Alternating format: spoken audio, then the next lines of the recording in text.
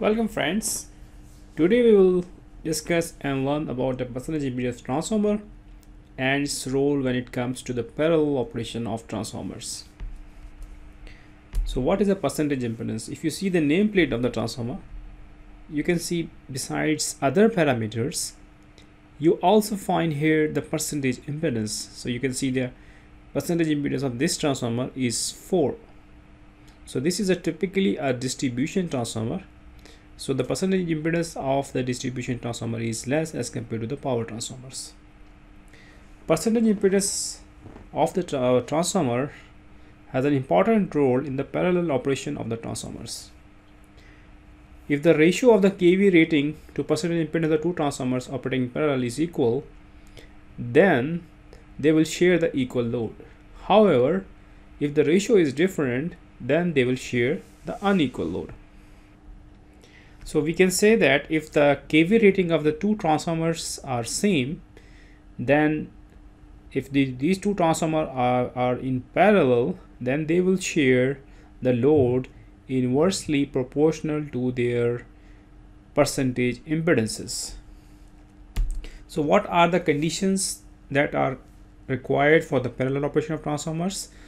So the conditions are the voltage transformation ratio of the both transformers must be same, polarity must be same, percentage impedance should be the same, vector diagram and the phase displacement must be the same, and the phase sequence must be the same. So these are the conditions. Among these, one condition is the percentage impedance. So we will check now in Etap that how really when the transformers have the different percentage impedance, what are the behavior of the transformers. So we have built up a network and we have put the two transformers in parallel. So let's see the rating of these two transformers. So the rating of both transformers, voltage rating is 132/11. So it means that both have the same voltage ratings at HV and at the MV sides. Secondly, the MV rating of the both transformers is 30 MV. So we are at present we are putting the MV rating of both transformers at 30. Impedance, we are also having the impedance of the both transformer as case 1 are similar. So you can see the 9% impedance is there. So further you come and you will see that we have the vector group dy 30. So it's basically dy1. So dy1 means the primary side is in delta and the secondary is in star, and both transformers have the same vector group. So now we are fulfilling the conditions, same vector group, same polarity, same ratio, and if we run the calculations we will see that how much they will share the load. So we have put both of the transformers in parallel and we have connected a lump load of 10 MVA. So this is the detail of the load. 10 MVA, power factor is 85%, 0.85, and we will see in the when we run the load calculations, we will see how much is the load they will share. So here you can see total amps are 44 and at HV side. So the HV current 22 amps in the both transformers, and the low voltage side or the medium voltage side current is 263.8 and 263.8. So both the transformers are sharing exactly the same load. Now what we will do, we will change the percentage impedance of one transformer.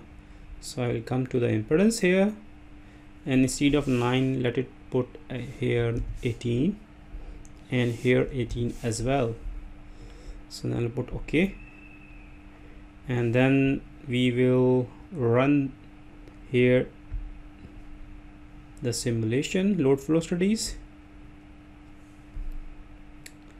and here you can see now the load sharing, because the percentage impedance of this transformer is 18% and the percentage impedance of transformer T1 is 9%.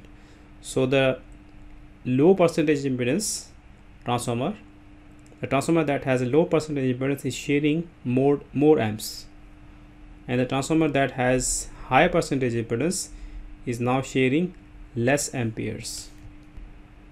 However, the total load current almost remains same.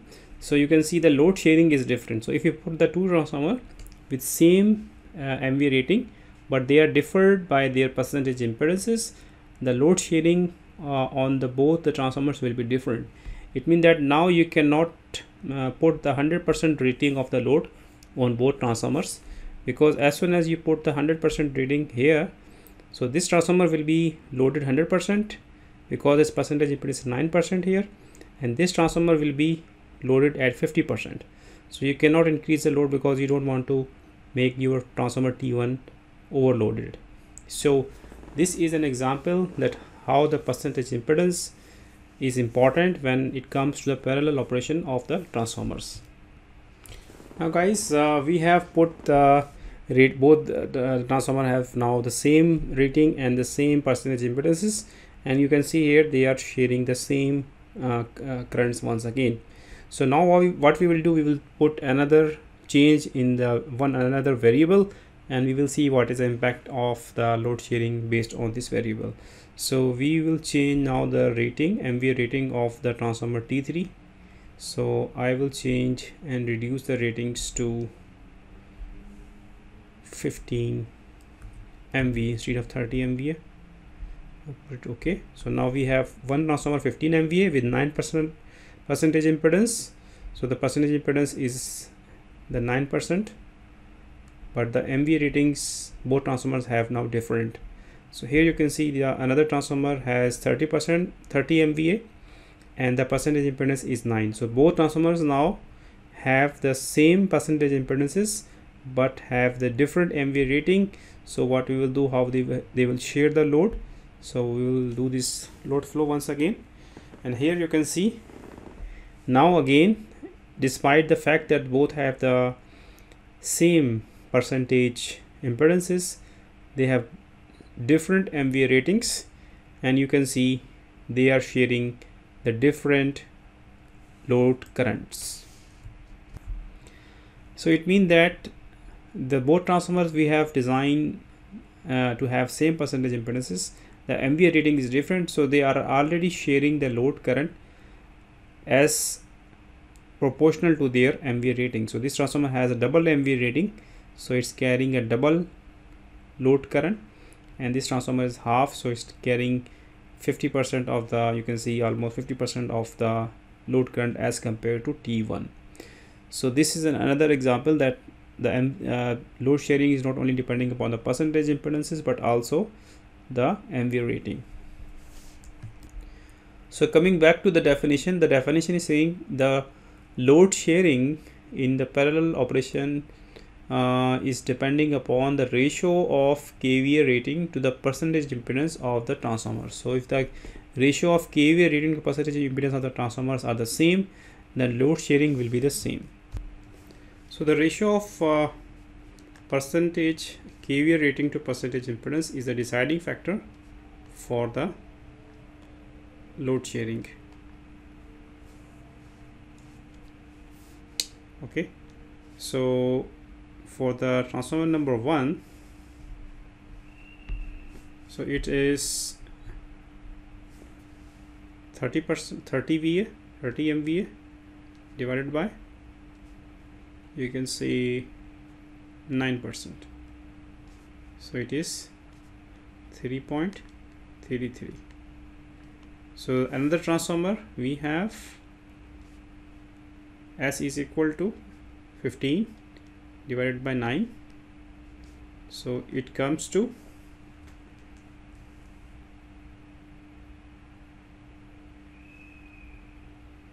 1.66. So you can see the ratio of kVA rating to percentage impedance is different. So the both transformers are now carrying the different currents. So if I want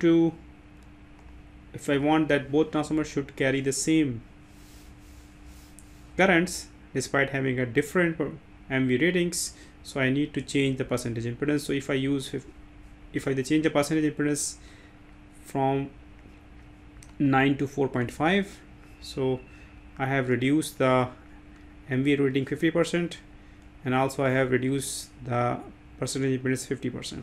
So again you can see 15 divided by 4.5, so it will be equal to 3.33. So it means that if I reduce the percentage impedance by 50%, just like MVA. So the ratio of MVA rating to percentage will remain same, and the load sharing will be the same in that case. So let's do it here. So I will just change the percentage impedance and reduce it to 50%. 4.5. okay, and then we will run the load flow, and here you can see now both transformers have the same different MVA ratings and different percentage impedances, but still they are carrying the same load current. Reason is that the ratio of MVA rating of T1 is equal to the ratio of MVA rating to percentage impedance of T3. So the ratio, both have the same ratios, so both are carrying the same load current. So this is the relationship of percentage impedance and why it's important to consider percentage impedance when we are doing a parallel operation.